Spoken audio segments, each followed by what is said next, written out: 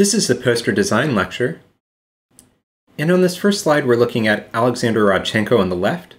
And this poster was made around 1925.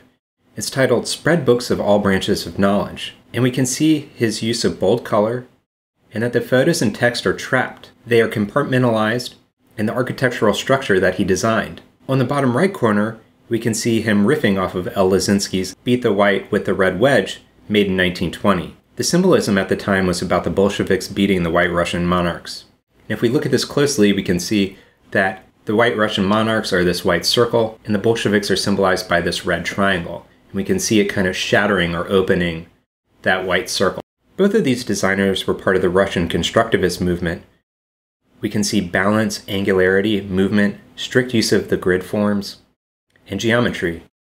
On the top right corner, we can see that the designer for the Franz Ferdinand record was heavily influenced by the Rodchenko poster, Spread Books of All Branches of Knowledge. We're looking at Viktor Koretsky. He's a Russian propaganda artist and tried to convince the world of communism's moral integrity. If we look at the left side, we can see Brotherhood and Equality Among All Nations. That was from 1965. We can really see this balance, the use of symmetry and asymmetry simultaneously. We can also see a focus on balance. On the right side, we're looking at Solid Peace for the World. It was made around 1960. And we see people from all nations holding one flag as they are unified. The integration of text on these two posters are very subtle. Image becomes the top of the hierarchy. We're looking at more posters by Viktor Koretsky. On the left side, it says, "People will break the monopolies," and it was made in 1960. The snake is representing the monopolies, and we can see this proletariat man wrestling the snake, and the text embedded or entangled within the image. On the right, we see "We Demand Peace," which was made in 1952, right after the wars. It was an anti-imperialist propaganda for friendship of all nations. It was against war and also unifying the UN. The text embedded in the flag says, "We demand peace," as we see this image of a proletariat worker banging his hand on the table of the UN saying, "We demand peace." We're looking at Emory Douglas.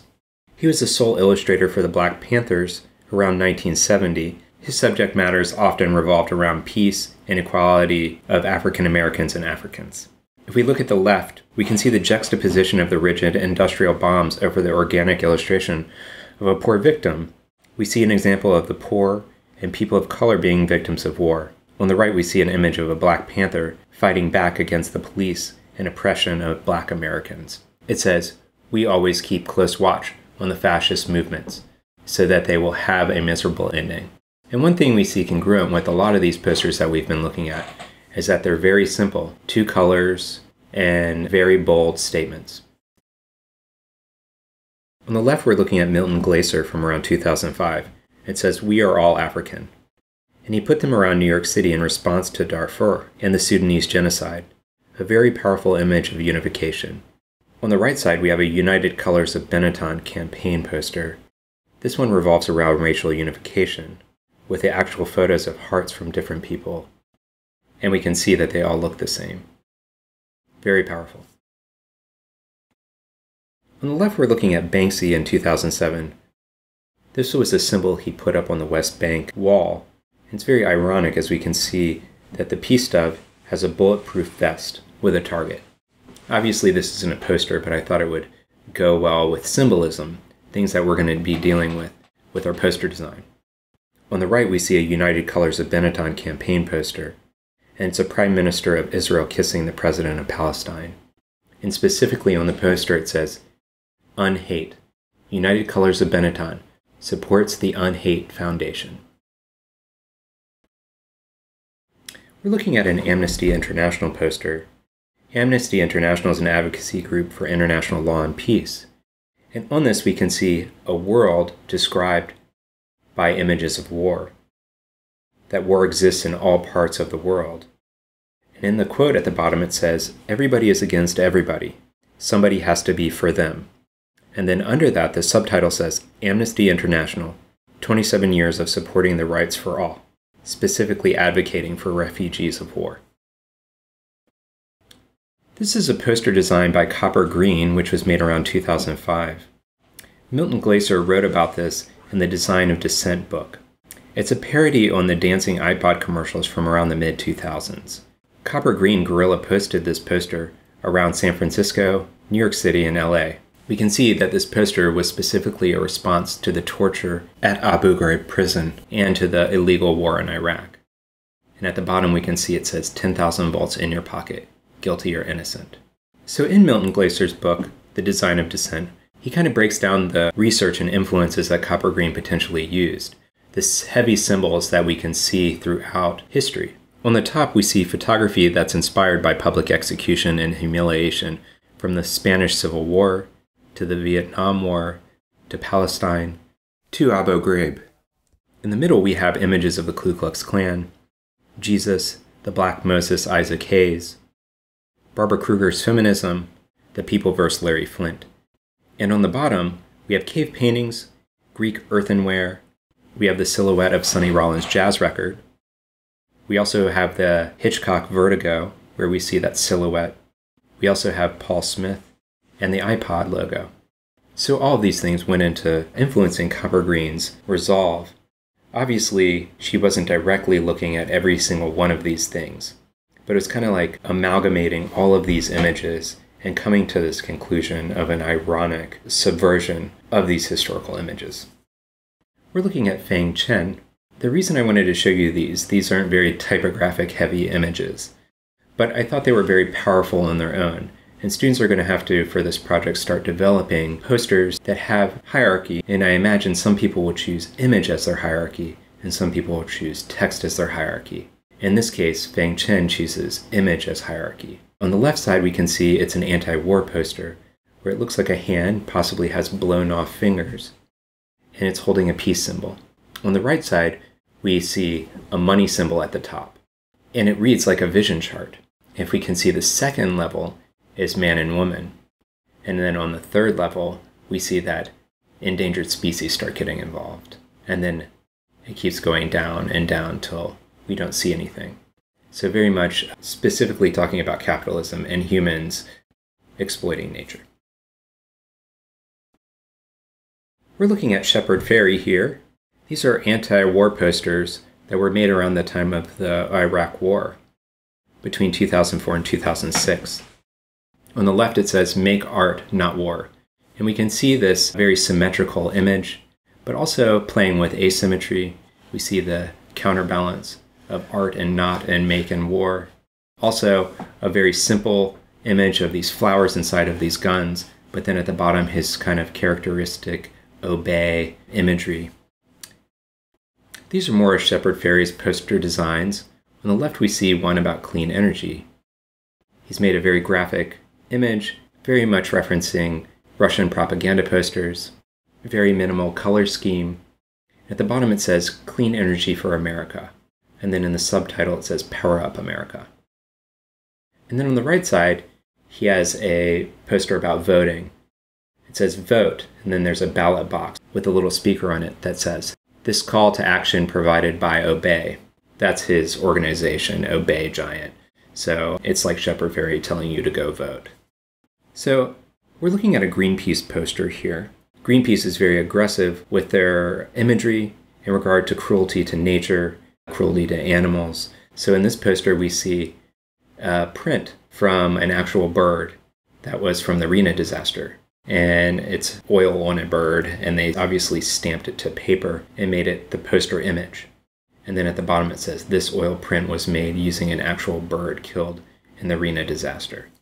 Obviously, the hierarchy becomes the shocking image of this bird dead that's imbued with oil. And then the title comes in, and then it's kind of a second punch. Very powerful. So these are more Greenpeace ads. On the right we can see BP, and it says "Moving Beyond Petroleum." This poster was specifically to the reaction of the BP oil spill in the Gulf of Mexico around 2010. On the right side, we see a Greenpeace poster, and this is a photograph of somebody putting up the poster, It has a caution symbol with a skull in it, and it says, "Levi's, make fashion without pollution." And it's specifically in reference to their runoff from their dyes and their jeans. And Levi's response to a lot of this was their waterless jeans. So it's interesting how some of this publicity actually does make change. We're looking at posters made by Stanley Thomas Clough between the 1920s and 1940s. And these were made through the WPA, or the Workers' Progress Administration. And they gave money to artists to help them make posters and ads for public parks. We can see the ones that he made for the public parks here. On the left it says, "Let them grow." And in the middle it says, "Spare our trees." And on the right it says, "Only God can make a tree." Very powerful images, very simple. And the hierarchy is very evident. The image is the top of the hierarchy, the text the second part of the hierarchy, and then posters by the Federal Art Project, the WPA. So, very staggering forms of hierarchy. Obviously, we can see here that he's using a minimal use of color. Obviously, if it's a government-sponsored project, they're going to want to save money on printing. So we can see these very minimalist posters, but very powerful. So I wanted us to take a step and look at these symbols that we see that kind of run throughout history. On the left, we're seeing an old engraving, probably around the 1800s, on the top left corner, and we can see this tarot card, and the skeleton is smoking. And we see a time capsule in his hand communicating the ideas of death. In the middle, we see an ad by Jose Guadalupe Posada. Obviously, Posada was referencing the Day of the Dead, but we can see this skeleton with a cigar in its mouth. A very iconic image, but again, thinking about death and smoking. On the right side at the top, we're looking at a portrait by Van Gogh. It was specifically of a skull smoking. Again, the idea of smoking being associated with death. And then the bottom left corner, we see MC Escher with this skull and a cigarette in its mouth. Again, thinking about death. And then on the bottom right corner, we see Jean-Michel Basquiat making a piece of work in the mid-80s. And it says nervous system filter. And we can see the skeleton with this jaw kind of eating the cigarette. Again, confronting these images of death. But the one thing that's very unifying with all these throughout a very long period of history from, let's say, the mid-1800s all the way to the mid-1980s, we can see that this image of a smoking skull worked its way throughout history. So these images of smoking and death really become a very powerful symbol. Not to say that we want to use images of skulls, but they're universal. And they're timeless. And these are things that we're going to be thinking about when we make our poster. These were posters that were made for an AIGA conference. On the left, we're looking at a Paul Rand AIGA poster. And we can see that he's taking this modernist approach. It was made in the 60s, so we can see him deconstructing type with flat colors, kind of blocking out areas, making it more readable, pulling out the bare essentials. For example, we can see the A, we can see the G, and we can see the top or apex of the bottom A. And we can see the I just becoming the dot symbols. So we see A, I, G, A. Definitely more readable than legible. On the right, we're looking at Stefan Sagmeister. He made this poster for the AIGA conference in Detroit at Cranbrook University in the 1990s. He was working with the shock of the image and the distance a designer would go to get a captivating poster. We can see that his hierarchy is obviously the shocking photo. Then the text. He had an intern volunteer to be carved on with a razor. This is absolutely not Photoshop. He also does some silly things here. We can see here that he says style equals fart. In some ways, I think Sagmeister was poking fun at the institution of the AIGA and how elitist this institution can be. So, with our poster designs, I want us to start thinking about things like how are we going to make our image for our poster? What's most important, the image or the text or the subtext? We really need to think about these things before we start making our image, and this is why it's important for us to make our thumbnails. We're looking at some images by Paul Blow here, and we can see that he very much uses ink on paper, and then he pulls these images from ink on paper and starts working with them in Illustrator to develop them and make them more complex. On the left side, we're looking at the War on Carbon. We can see that it's literally graphic bullet holes shot through the magazine, and it's on top of the skull coming out of a chimney, like a smokestack. On the right, we see him being more playful with imagery. We see him making a mustache out of broccoli. But the wonderful things about this is seeing his layering and minimal use of color. It's very important when we're designing to not use too much color. We want the importance to be the focus of what's happening, not the oversaturation of imagery. This is Christopher Silas Neal, and again, I wanted students to look at different ways of designing or making illustrations, because that's important with poster design. And we can see that Christopher Silas Neal often uses textures overlapped with graphic imagery.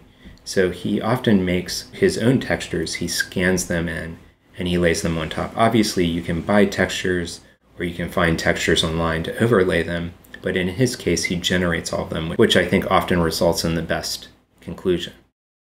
And we can see on the left side, we see smokestacks and these hands grabbing the smoke and kind of turning them into something else. And on the right side, we see the images of green roofs and how these urban centers can become places of growing plants that can be beneficial for people. So it's interesting, the minimal use of color on both of these. On the left side, he has the green and black, and on the right, he has kind of a muted or limited color palette. But I think it's important for us to think about these things, to think about texture, to think about color, to think about how these things are going to look or feel in the very end. So for our poster project, we're going to be dealing with visual hierarchy. And the objective of this project is to visualize typography in two ways. One, as visual elements in a two-dimensional composition, and two, as information which requires hierarchical organization. So what we're going to do with this poster is we are going to be using a title, a subtitle, and one image or illustration of your choice. Now it's important each student to create their own illustration. You must use original imagery that is yours. Obviously you can collage found imagery, but note if you do not collage the found imagery to make it your own, it does not constitute an original illustration. So what we're going to do is we're going to analyze the text and image and classify them into three levels of information: dominant, subdominant, and subordinate. These levels will remain constant throughout the project. So things I'd like for you to consider. Think about the relationship of one part to another. Consider how contrast, juxtaposition, exaggeration, isolation can contribute to creating a context for the content. These choices with text and image are crucial for the success of the design. I want you to read over the design guidelines carefully and read over the brief to help you choose the direction of your poster. I want you to read over the compostfoundation.org poster contest rules and guidelines. All designs must be 12 by 18 inches vertical and vertically oriented. Also, the resolution will be 300 dpi in JPEG format for submission. However, I want you to work in your InDesign or Illustrator document with a designated grid to develop this project. The poster must contain the words "Compost, Nature's Climate Champion," and the subtitle must include International Compost Awareness Week. It also must include the date, May 5th to 11th, 2024. Also, artists must use their own original artwork or photography. Copyrighted images will not be accepted. I want students to read through the submission guidelines. Basically, it's very similar to the design guidelines. For the parameters, I want students to use only 3 specified colors. You can use full color photography, but for text and background imagery, I only want you to use 3 specified colors. Remember, type in text can function as image. It's also recommended to use the font families below. You can choose one serif family or one sans serif family. And I've made a list of several fonts here that you can use: Garamond, Baskerville, Castellan, Rockwell, Clarendon, Scala, Bodoni, Futura, Franklin Gothic, Brandon Grotesque, Gill Sans, Helvetica, Meta, and Frutiger. The poster must use a grid structure. Students will work in Illustrator or InDesign and output the design to JPEG format. Typographic rule and reverse type may be used, and you may use type as texture. For homework, I want students to develop their thumbnail sketches, working through the possible outcomes of how this poster may look. Again, I want you to analyze dominant, subdominant, subordinate text. I want you to set your hierarchy, whether the title, subtitle, date, or image fits the highest form of the hierarchy. And I look forward to seeing your results. Good luck.